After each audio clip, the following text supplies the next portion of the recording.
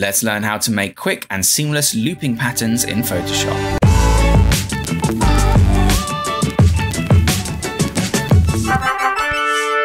TipTut.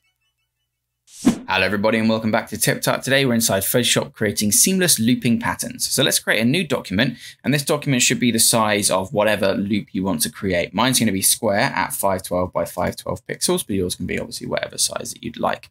First thing you're going to need to do is go to your view menu at the top of the screen here and choose pattern preview. And it's going to give you a warning about smart objects. That's fine. Just click OK.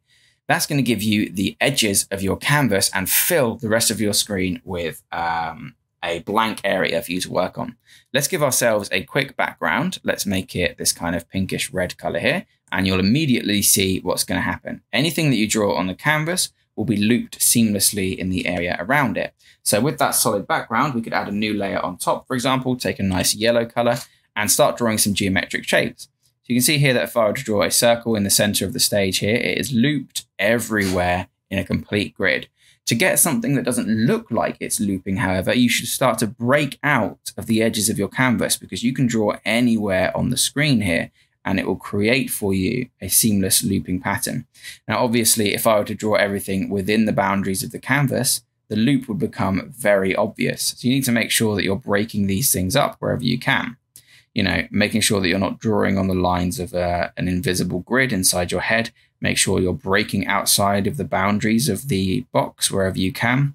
Making sure that you're not drawing things too parallel or moving in the same direction, or anything that's too significantly visually powerful or visually heavy. You know, all these things need to just be a little bit different from each other, so that when it comes to actually creating the grid, you've got something that is a little bit less obvious as a looping pattern. So drawing in all these little smaller shapes amongst the bigger ones will help to break up that kind of visual hierarchy. And as you can see, we now have a perfectly seamlessly looping grid. Now this looks a little bit too obvious that the loop happens here, because that shape is too unique. So we'll just come in and we'll just draw in perhaps a diamond. Then here we can draw a very small semicircle, and boom, we've already got something that's a little bit harder to see where it loops.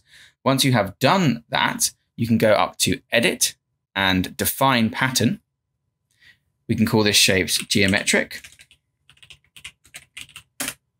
And then anytime you need to use any one of these patterns in your designs, let's make a canvas that's much bigger to show you how it works. Let's make it 3840 by 2160. You can just grab yourself a shape tool, drag it over the size of your canvas, go down to your effects panel down here and choose pattern overlay. That's going to open up your patterns window. And if you drop down from this window here, you'll see all of the patterns that you've made previously, and you can just choose between them. So you can see here that I've made quite a few different patterns, and there's the pattern that we just made. You can control the scale of it by increasing or decreasing the scale here. You can change the blending mode if it was on top of or below different colors, all sorts of things. Really powerful, really quick, as you can see. And the fact that you have this pattern preview is so good. It makes it incredibly easy. So lovely, quick tutorial for you today, guys. Hope you enjoyed it. Make sure to like, comment, subscribe, ring the bell, all the crap that YouTube makes me tell you. And I'll see you next time for another episode of TipTut.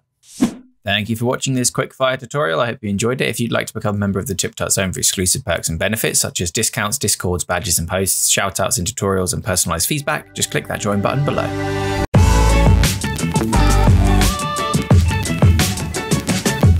Remember to subscribe for more tips, tricks, and tutorials. Thanks for watching.